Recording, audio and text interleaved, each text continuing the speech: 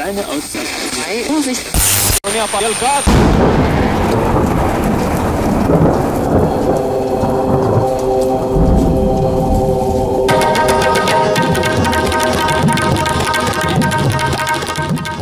Greetings and welcome to the Ayurveda Report. I'm Kailas. Today's show we have Light Miller. She's a 35-year experienced practitioner of Ayurveda, internationally renowned author, healer, and teacher. And she's also my teacher, my guru. And she's like a second mom to me.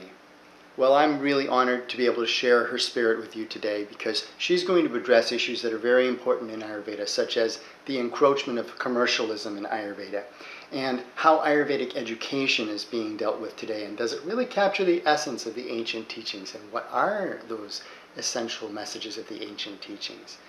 So it's going to be a fascinating interview for you guys. I really am honored that you're watching, and I'm glad to be able to share my guru with you. Commercialism tends to distort the original message of whatever it be. So we've noticed that in Ayurveda too, that right now there's a lot of commercial messages around Ayurveda. What are some of the things that you see about that? Well, I see people going to a spa and they call it Ayurveda when the practitioners don't even know what Ayurveda is. That's one of the things I experience. I see people, buying herbs that they don't know what even they're for. I always have the patient bring me, or the clients bring me a bag of what they're taking. Right. And I say, what are you taking that? Consultation. And you always have to bring me whether you're taking allopathic medicine, or whether you're taking herbs, bring them all. And I said, I don't know, I just read at the health food store. So a lot of people are buying stuff that they don't even need. I mean, and I try not to discourage them because they bought it, and I'm very careful. There may be some health benefits to all those things, but people are just buying, just to buy. Sometimes I'm amazed. I said, "Do you take all that?" And they say, "Yes, I do." And they said, "Do you know about this herb?" And a lot of the times they don't even know why they're taking it. And sometimes it's like, yeah, I took that one for a little while, and then I switched to this one, and then now I have a whole cupboard full of that. And you can't get any results if you're not doing a practice about it. Yeah, doing a practice. So a lot of it is educating the public. I think capitalism has a place. I don't know if you read that book by the people from Whole Foods, but I think there's a place because we all need money. But to what degree do we sacrifice ourselves to buy more, And in terms of Ayurveda, the thing that I'm thinking about is that Ayurveda is being sold to this group of, this new consumer of Ayurveda. In a sense, it's offering hope, but in a sense, it's also playing on their suffering and their pain. And the question for me is, do all these commercial things really represent the heart of Ayurveda, or are they? No, it doesn't. No, it doesn't, because Ayurveda is by living the science. Ayurveda is by watching your thoughts. Ayurveda is about connecting with your spirit. Ayurveda is about rituals, daily rituals that you do for yourself. Ayurveda is about making a meal with your family. One of my greatest memories with the boys is that I was a working mother, and there was always khichdi in my house when you came in after 3 o'clock, And at night, I will have them chop their vegetables. It was a family thing we did. We would work together after they did their homework. We worked together in creating khichdi. So there was food at the table when they came from school. So I think there's so many basic things that people can learn by having the right practitioner. We have that instant khichdi now. You put hot water to it. I mean, that loses the essence of what Ayurveda really is. You kind of pioneered the use of the crock pot, right? For making sure. I think, because you have food when you get home. You have a dal when you get home. If a mother is not home and she's working and she picks up the kids at 3, 4 o'clock, it could be made that morning or the night before. Even though Ayurveda doesn't believe in leftover foods, sometimes our society is geared to that. So I think I'm also big on sauces. If you look at my book, at my cookbook, It's all, we have 40 different sauces. We have turmeric sauces, we have cashew sauces, we have almond sauces. How simple it is to give your kids, and kids love dipping. I don't know a kid that doesn't love to dip. And I'm sure they're out there, but I haven't met them. Right, there's two. And and all you have to do is steam some vegetables, do a well-spiced Ayurvedic sauce, like a sag, and put it over the food, and they love it, you know. Right. So I think that my calling is to really make mothers aware, again, of simple foods that they can make, because everybody's working, everybody's busy, everybody's... With the subject of money, you know, one of the things that's happening now is that schools are marketing to people saying, you know, you can have a career in Ayurveda. And it almost makes it almost presents it that there's going to be some kind of a lucrative opportunity to study Ayurveda. Well, you know, Ayurvedic Science is number 8 in the country as a profession right now. I don't know if you realize that. If you go into the internet, it's one of the most fastest growing professions. It's number 8. Through the massage schools, a lot of massage therapists are coming in. A lot of people, I know, of course, with Deepak Chopra's popularity is helping tremendously. And I just hope that the schools integrate a lot of what we're talking about, making the ghee. I mean, the kids love making ghee. But in terms of the motivation for practicing Ayurveda, you know, just in my own experience, thinking of it as a career, that's like a little bit separate from the primal motivation. And I was thinking in terms of commercialism. You know, commercialism is, in a sense, representing the message about Ayurveda in a certain way. So to paint Ayurveda as you're going to do Ayurveda because it's a career is, in my thinking, to be different than you're going to do Ayurveda because you're moved by compassion, you're moved from the heart. Yeah, well, I think that regardless of what school you go to, there's a shift that takes place in people, and they start searching. They really, and it's in their heart. It's a seed. It's like we were talking about. It's a seed sometimes, and I think that money can be made. There's nothing wrong with making money. I'm hoping that the schools really integrate. My only prayers are that the school integrate some of the stuff we're talking about in this interview, these reports of Ayurveda, that people begin to remember its roots, where it came from, the simplicity of it. That's all I can say, and it's going to be how it's going to be, and all we can do is reach, you know, I believe that I transfer people one person at a time. And for example, I could do 8 panchakarmas like I used to, and I narrow it down to no more than 2 a week. So, you know, I think that as people get the essence of Ayurveda, you can do more. We can create more transformation in people's life, and it's a process. And the fact that it's getting popularized, and schools are, I just hope that the schools are in integrity. You know, I mean, I just hope that each state has some kind of, and that's what I'm doing with my state, some kind of guidelines of what Ayurveda really is. And like I said before, in my state, we cannot call it a medicine, or we will never pass as a system. I want to call it lifestyle coaching, lifestyle supporting people into counseling each other, you know, and bringing harmony into people's life. You know, we were thinking of slogans that we can use, bringing harmony in people's life. So when you begin on bliss, because everybody wants to be happy, whether they know it or not, they want to be happy. And Ayurveda has those keys, those little turnarounds that can take you away from that fast, active pace that we get into, to a simple life. And I was saying, these people are searching. It is a great time. So I cannot answer what the schools will do. It is number 8 in the country as a growing profession. And whether it's good or bad, at this point, I don't know. I think it depends on the school. It depends on the training. It depends on the integrity of the teachers and what they're after. And that's an individual karma. Right. I think if you bring Ayurveda, and this is from my heart, If you bring Ayurveda, which is that's going to make money, the school is going to make more and more money and more money, people are going to get turned off.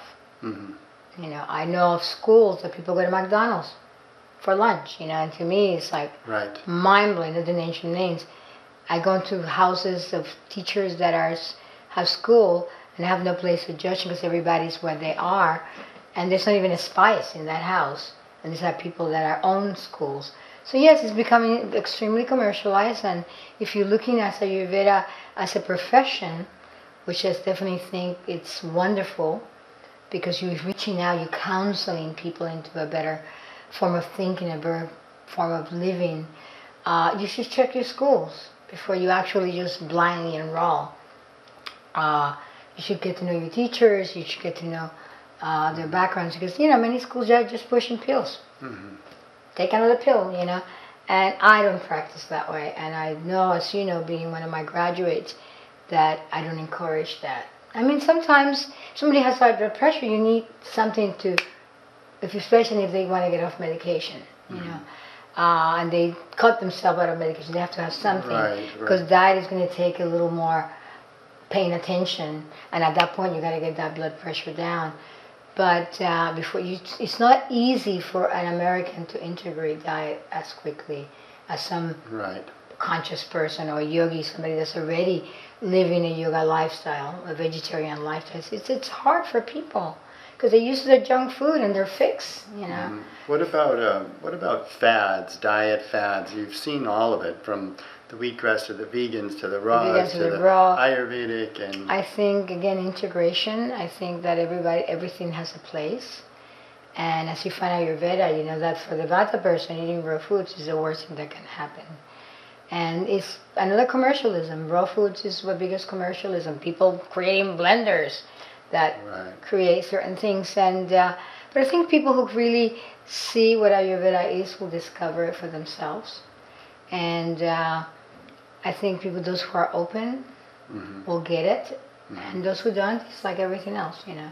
I think Ayurveda is here to stay. I see it as a possibility of a national medicine, holistic medicine that people will get paid eventually with. I don't know if I get to live it, you know, because of my age, but I think that it will happen eventually. And I don't think you can do Ayurveda and not wake up. Right. Eventually it opens the heart and up. the mind it opens and up because the shifts. books are there, and whether the schools are good or not, and I'm trying to crank more practitioners as the machine we graduated 40 this semester.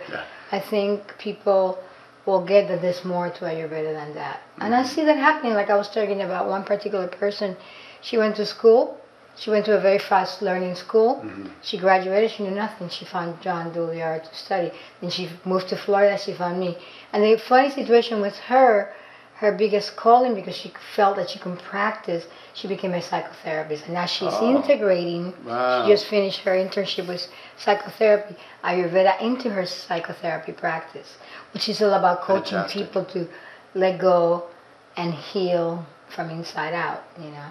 So, because if you have so much trauma in your life, and working with grief, she specializes on grief. Well, we're talking about toxic emotions. Toxic emotions, Got to detox those toxic emotions. Detox those toxic emotions. So I think that if someone is really, I don't think we're going to dilute it as much as people think, because it's a spiritual medicine. And if you read any of the books and you study any of the books, it is the root of all medicines, including allopathic medicine, as you know. So therefore, as people get that, something is going to sparkle in them. And there's also the law of karma. If we practice it from greed, eventually we'll fall down. Whether conscious capitalism exists or not, as it's been written in many of the newest book from Whole Foods is Conscious Capitalism. I think anything we enter with consciousness, we can create a change. And like I said, sometimes I see people lost in Whole Foods. They don't know what they're doing. They don't even know why they're there. But they begin to spark a little light, a little that there's another way of doing things. And I know a lot of people talk, well, they promote GMOs and you don't know where they're for the GMOs. It's the beginning stages. It's like taking baby steps. The baby doesn't, without crawling, the baby doesn't walk. And actually it's no good for the baby not to crawl. So people are crawling into the health food stores, finding alternatives, and eventually that will take into something else. So this commercialism eventually will create some awakening. Probably not as much as you and I would like to see it, but it's a beginning process of finding somebody like you and I, somebody that's practicing from the heart, somebody that's practicing with basic Ayurveda, you know, and I think eventually through the organizations that are being birthed, we'll have some form of standard teachings. It's going to happen. Eventually, Eventually it's going to happen because you cannot get away from the roots in Ayurveda. I mean, it is basic, it is simple, it is not complicated. So again, as people begin, I mean, it's nothing like putting herbs in your body. It's going to create a change in you. You can feel it. I get a lot of patients with depression and have them inhale the oils, and immediately changes begin to happen because it touches that limbic system. It awakens that part of us that is so asleep, or so conditioned. So it begins to awaken, you know. You put somebody on a steam, like I always encourage people when they do a massage to do a steam. And they experience the detoxification, and you know we practice with Triphala internally. Yeah, Triphala through the mouth is great, but when you begin to put it on a basti, it creates awakening. You know, so I think that it's slowly people like you and I and a lot of the practitioners that I train will live that integrity. It's a matter of time. And I trust the process. Because we work in our karma. We talked about why do we come here? We come here to master ourselves. And in order to have mastery, you have to have obstacles. You know, you've been with many teachers, Guru Fire. They put you through every teacher puts you through the test to see are you really serious about going into another level. And that's the essence of awakening, that you have to be tested to see whether you pass the test or not. That's interesting because in the context of education, where tests are written beforehand and they're applied to a whole class, the real question then is that test going to actually put that student to the test? Right? So if you have a guru, or if you have your Ayurvedic guru who can really put you personally through the tests, then you're going to emerge holding on to the flame. Holding on to the flame, I do a review with the students always before they take a test because it's required by the standards of Nama, and I'm a Nama approved school, and so I always test them and I always remind them to come from the heart. In every session, just when you do answering the questions, just remember that the information is within you. So don't do it from your head, do it from your heart. And it's amazing, you know, everybody passes the test. Even the most people that feel that they're stuck, they pass it. We do a review, and my main review is remember who they are. Remember who you are. Remember the information is within you. You have heard over and over and over, and, you know, it's part of it. Because I have to have, you know, I'm caught in the two worlds. I love to do a Gurukula program where people come and just experience the garden and experience me working. And I have to have, in order for people to come to me, we have to have a Nama approved school, you know. So we always have that to walk both paths, and you know, it's part of life. It's like we have to have a job to be able to. We know that spirit provides, but if we don't have a job, we can't make money. You know, and you know you've been there. Providing is slow. Providing sometimes is slow because you know. You're learning your lessons. You're learning how to, and it's a constant looking inside. Constant looking inside. Constant vigilance. I call it vigilance. It's a word I use a lot in class. In order to be a good practitioner, you have to live in vigilance about your own life. Because healing begins with you. And from there you can heal your family. From there you can heal your clients, your community. And from there you can step out into the world. But first you have to heal yourself. And it's just a constant vigilance. For me, I tell you on a daily basis. This morning my son invited me to go to the gym, and for me, taking a bath, an essential bath, oiling my body was more important than going to the gym. So just taking time for you again. It's anything I say is take time. Even if 15 minutes to do an abhyanga, even if it's, people say, well, you don't understand. I work on such a busy office. Hide in the toilet and close your eyes and do some breathing, Right. Go to the smelliest place and do some pranayama. They'll leave you alone in the bathroom. They'll leave you alone in the bathroom. Nobody's going to come there, Right. Or step out. Yeah. Tell me to take a walk and just close your eyes someplace. There's ways to balance this crazy, this hectic life. There's ways to... sometimes in the plane I just close my eyes and I shut everything down. I travel a lot, so I spend a lot of time in planes. In this week alone, I went from Trinidad to Puerto Rico to LA, and I just close my eyes and I just shut the world down. And that's the gift that meditation is. Mm-hmm. We can once you learn to meditate, you can shut the world any place you are. Right. For more content on Ayurveda, healing, yoga, and Vedanta, follow Kailas.